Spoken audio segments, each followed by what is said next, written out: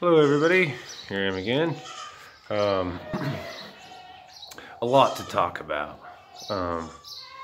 My Heavenly Father let me know that absolutely nobody hears what I say when I say things in parable form. I'm like, oh, they should have been all ready for that. So you mean to tell me, like, I've been talking for like a year and a half and no one heard it? That's why nobody heard it? Wow. Yeah, I can't be throwing pearls to swine, folks. I can't be throwing pearls to swine. And yet, sometimes I'm throwing I'm throwing some crumbs, some slop, and I'm feeding the swine. I'm feeding the sheep, I'm feeding the swine. I'm trying to feed everyone actually here, but you know, I guess when I talk in metaphors and parables and figures of speeches, like my boots, for instance, shaking the dust off my boots. I wasn't actually talking about my literal boots. Some people need to focus on things actually. Who cares about my boots? I'm not talking about real boots. I'm talking about, like, this is a metaphor, boots. Shaking the dust off my boots, the muck, the mud, like, it's a metaphor for, I'm walking away from something that isn't any good for me. I'm like leaving it behind and I'm not looking back, okay? That's YouTube.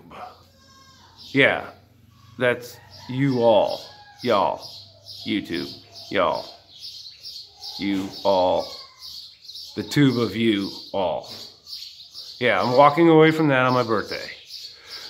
I don't have to fill those shoes anymore. Do you see what I mean? Like, no more videos, no more, you guys could all celebrate. Yay, no more Jacob Israel Reed videos ever again on my birthday. Until my birthday, I guess I have to keep making videos. Probably won't even actually make one a day or two before my birthday, but I might. Yeah, so those boots, those are, that's just a metaphor, meaning I'm shaking the dust off. I'm walking away from something that's actually no good for me, and I'm walking away and I'm not looking back. So that's called YouTube. Yeah, that's what I'm talking about there, okay? Then the pants, well, that's the diamond dog crap. Look, it's like that diamond in my pocket with all that steamy hot dog crap. Well, it's like that dog crap is turned into like a brick of concrete. So it's basically like a diamond wrapped in concrete, glued to the inside of these pants, like the pocket here. And I'm telling you, every step I take, it just rubs me raw. It's rubbing me raw. Do you understand? That diamond, wrapped in concrete, fused inside this pocket here, it's rubbing me raw. Like, I can barely wait for my birthday to get those new pair of pants. And it's gonna take like I'm gonna have to take these pants off, smack it with a hammer. I'm gonna smack that diamond with a hammer so hard most of that crap falls off the diamond, so I can put a cleaner version of that diamond into my new pants on my birthday. You see what I mean? Now, I did let you know that I wasn't for sure if those pants would be canvas or if those pants would be linen. Why? Because my Heavenly Father took a coin. Heads this, tails that. Now, he did this to me like a decade ago. He put that coin up into the air and it's just been perpetually spinning in air for me, it seems like forever. Now, on one side of the coin, he gave me 3 things that would happen if it was heads and 3 things that would happen if it was tails, all right? If it was heads, I would get this kind of pants, and if it was tails, I would get that kind of pants. Sorry, let's change this angle here. Sorry, folks. So anyway, like that. Look, see, I'm in a barn. That's crap. Right there it is. So anyway, if it's heads, it's that pair of pants. If it's tails, it's that pair of pants. Okay? Etc., etc., etc. I'm not even telling you. There's two outcomes besides the pair of pants on each side of the coin. So there's three variables here. Three things will happen if it's heads up. Three things will happen if it's tails up. And I've been sitting there like every once in a while, I just like look up at that coin just perpetually spinning, like, when is that thing ever gonna come down? Well then, you know, and I kind of came straight to you folks. That coin will land on my birthday. It will land on my birthday, yeah. And it will not land until my birthday. So finally, at least I have a timeline in which I don't have to watch this coin anymore. Like, I'm just kind of like, oh gosh, is it gonna be heads? Is it gonna be tails? Now at least I know, finally, that thing is coming down, that coin is coming down on my birthday. Either it'll be heads or it'll be tails, okay. Well, actually for the last 24 hours, I've seen it land. Yeah, I've seen it land. Like a foresight, I know if it lands heads up, and I know if it lands, you know, tails or, you know, I actually know, but I'm not going to talk about it. Yeah. So, yeah, the pants and the boots, it's all just a metaphor. It's not real pants. It's not real boots. I'm not talking about real pants. I'm not talking about real boots. You know, in fact, like so many, wow. It's like I didn't realize, well, you know, Jesus could talk in parables, but I'm not allowed to, or something. Like, you know, thought we were supposed to follow Christ. So if I talk in metaphors, parables, you know, figures of speech, and no one's is discerning, I mean, what am I supposed to do about that? Like nothing. And so after my birthday, I won't have to anymore. I don't have to make any more YouTube videos after my birthday. And I'm pretty sure I'll be so happy about that. You know, I won't be making one out of, I just, you know, thank you, Father, for releasing me from this. So on my birthday, no more YouTube videos. That's what I'm saying, actually. On the boot front. On the pant front, well, that's pretty well decided, isn't it?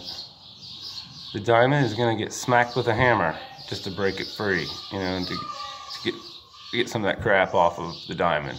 You see? And so, you know, I'm not here to save the saints, right? Like, following after Christ, right? I'm here to save the tax collector, right? I'm here to save the sinners, you know? So I'm like telling the FBI, the CIA, the last two presidents, the United Nations, FEMA, you know, the World Health Organization, the Pentagon, the Secret Service, the Vatican, Turkey, Greece, Russia, China, you know, all the United Nations, right? I'm trying to save these people. See, I'm not here to save the saints. I'm here to save the sinners. I'm here to love my enemies. You know what I mean? So when I kick them in the teeth, it's just kind of like a disciplinary maneuver. It's not that I don't love them. And haven't I been proven for a year and a half? I'm walking through this lion's den for a year and a half. I'm getting so hungry, I'm about ready to eat a lion. You understand?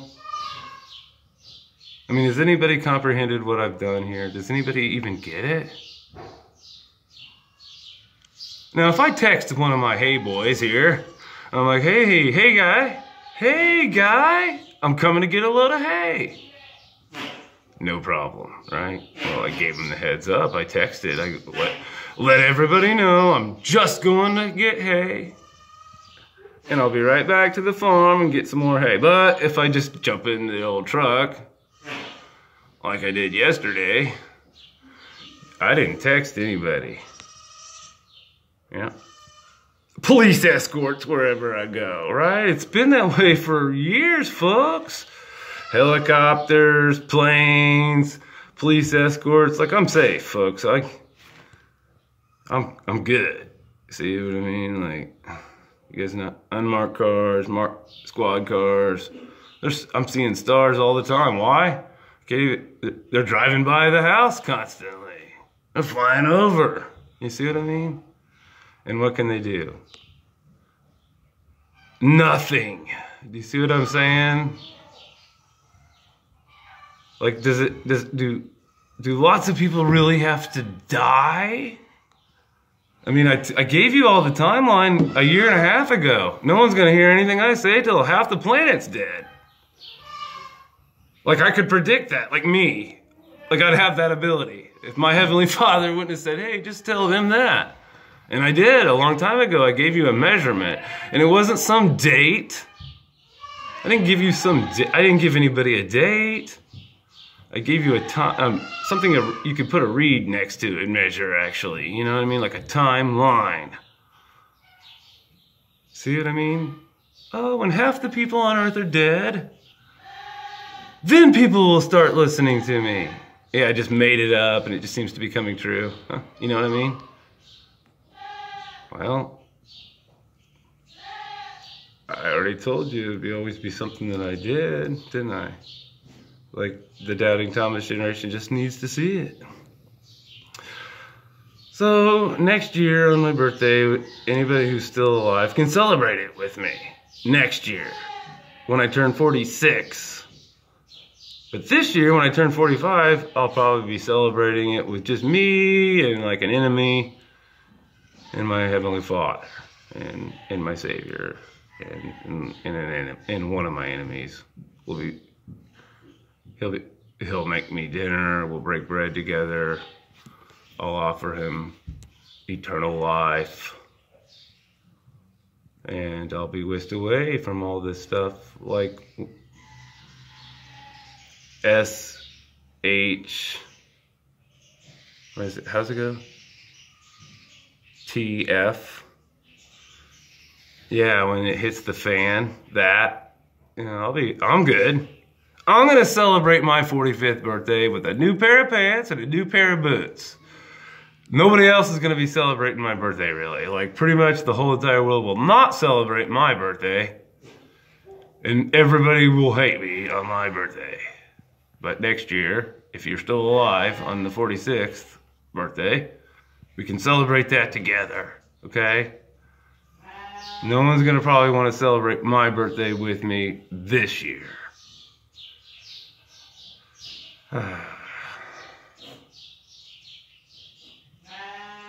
Well, I'm trying to think. Have I overwhelmed anybody? Should I just stop this video right about here? Probably. I got a lamb that needs my help. Do you hear that? Oh, Jelly! Jelly! My Jelly needs my help. Jealousy, Jelly. Angel, she's a sweetie. Selena, she's my only you. Oh, hey, have you guys ever noticed, if you guys look at the real translate, Jelly, hold on, Jelly. I know, sweetie, hold on, Jelly. You hear this, I'm being summoned by I only have just the one lamb. She's a ewe. And that's a long story, but yeah, I pulled her out dead. Breathed the life back into her, took her home with me. She's my girl. She's just kind of like, you know, She's my only lamb. Everything else here is goats or chickens or turkeys or, like whatever. But as far as livestock goes, real livestock, hoofed animals, like, yeah, I guess I'm big called the goat man. So anyway, but I do have one lamb, and she's pretty awesome. So, has anybody noticed, real quick before I get off here, that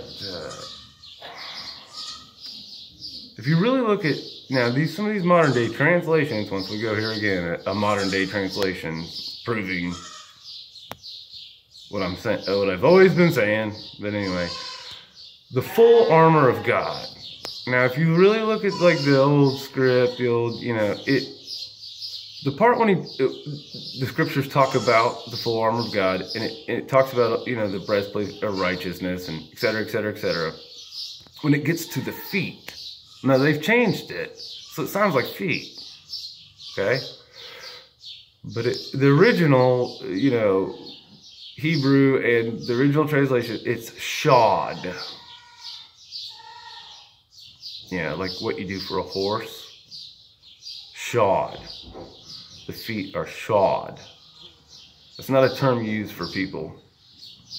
It's not. You don't use that for any livestock except for horses. Yeah, the feet are shod. That is the white horse. Yeah, it is, folks. Not anybody's enemy here. I'm here to love everybody, even my enemies. Oh. You know what? I think I got a little bit more time. Let me go ahead and say this. We have a brother out there, we all do, that's leading everyone, a ton of people astray. I don't really know his name. I don't know a whole lot about him. He's a young guy. Watchman on the Wall 88. Watchman on the Wall 88. He's spot on with so much message, okay? With so much message, he's spot on.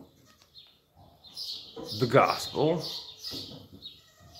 Christ, he's really spot on, okay? And he's got like 75,000 subscribers.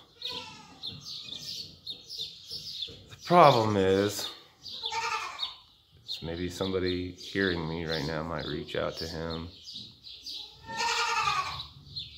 He's teaching the rapture. Now I hate to be skin tone racial here, but it seems to me like this generation, this final generation, like the bride, the body of Christ, if you want to call it that, like that, is very, very dark complected, okay? There's some Caucasian, like, white scars on this body. There's a little bit of red scarring on this body, and there is some yellow freckles, okay? Hate to sound racial like that, but the primary body of the bride, or of the body of Christ, or however you want to title that, of the white horse, is Negro, black, dark complected, brown, African American, African whatever like, okay, you see what I mean? Like most of the tree of Abraham. Those who will survive this, dark skin. Now, what I mean by that is there's a different Jesus, it seems, for white people and for black people. We're all reading from the same book, it seems, but the Jesus that the white man has and the Jesus that the black man has, I'm sorry to just kind of say it like that, they're two different Jesuses. It's not the same Jesus. It just isn't. Now, for some reason, and I don't know how this is, I just don't understand, never have bonded with, I can't even comprehend this white man Jesus, okay? I don't understand it. I understand the black man's Jesus. I don't understand the white man's Jesus. I just don't. Because there's two of them. There's two Jesuses in the white man's world, right? And there's only just the one in the black man. There's like 3 different Jesuses total. White man has 2 different versions that are both kind of weird. And then the black man, well, he's got the one, which is way more accurate than the white man's other 2. Okay. Well, Watchman on the Wall, 88, this young guy, he's got that churchy, rapturous out of there. Deny like there's some kind of 5th seal. Deny like so many. You have to deny so many scriptures to go there. Okay. I hope I'm wrong about that. That'd be great. I'd love it if I was wrong, and we could all just be raptured out of here. But that's just not the case. Okay. It's just not it. It's not how it is. You know what I mean? And so those Christians, we're entering the time where those Christians there that believe in the rapture, they're invited to the wedding. Okay, that's the best I can say. They're not really grafted to the tree of Abraham. They're not going to survive the coming fire. They've already made up their mind. They're getting raptured out of here, and when that doesn't happen, well, they're going to fall away. They're going to lose faith. They just will. When the crap hits the fan, these innocent, gullible, eyes pulled shut sheep, they're going to die. I'm not saying they're going to perish. They believe in Christ. Maybe a few of them have enough faith to kind of get through all that and come to terms with there wasn't a rapture or something, and they'll really start digging into their scriptures if they still even have a Bible to dig through, you know. And so, you know, maybe if you have to, you know, it's just, if, you know, it's frustrating. Yeah, it's just another brother with a large flock. I'm not trying to betray my brothers. I'm not trying to change the message of Christ in any way, shape, or form. The message of Christ. No, I'm not. But this idea of, like, you're not looking at the matters at hand, the reality of the facts. You're turning a blind eye to too much information, and yet you're teaching doctrine that, you know, you got 75,000 subscribers, and everybody that trickles out from them and all their family and all their acquaintances and their friends and stuff. So, I mean, how many people are because of Watchmen on the Wall, are going to, you know, just believe, oh, well, I'll be raptured out of here, and there is no tribulation.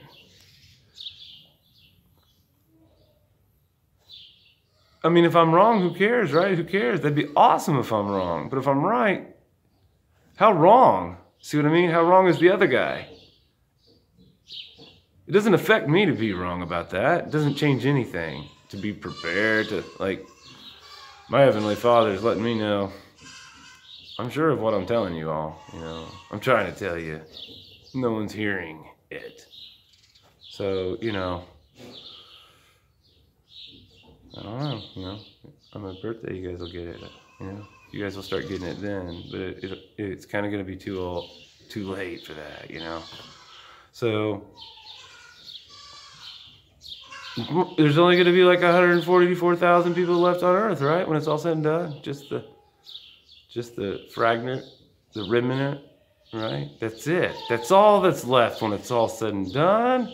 And then we're going to make this place squeaky clean. On our heaven, the kingdom come is here, folks. When Christ brings heaven with him, when he returns, this place is going to be squeaky clean. Do you understand? Like, you know? Anyway, I love you guys. I love you.